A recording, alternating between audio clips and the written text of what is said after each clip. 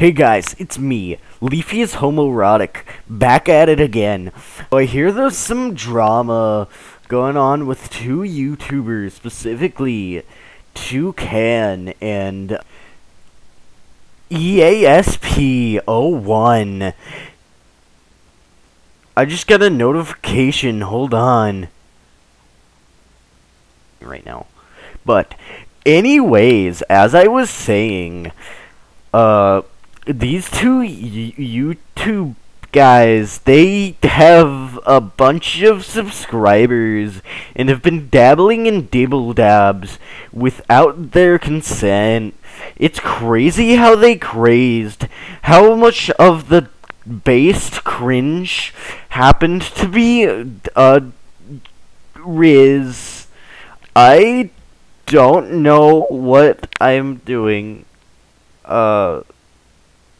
Gamer moments, top 10 Fortnite YouTube. Oh, that's the voice I'm making. I'm doing the top 10. I've never seen a Leaf of his here video. Don't know why I'm parodying them. He died like 3 years ago. What am I doing? It was kind of stupid and dumb. But I think that's why I did it. I don't remember. I completely forgot. It was like.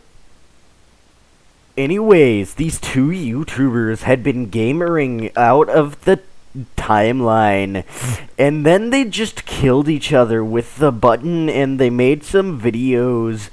Toucan in particular made a video about how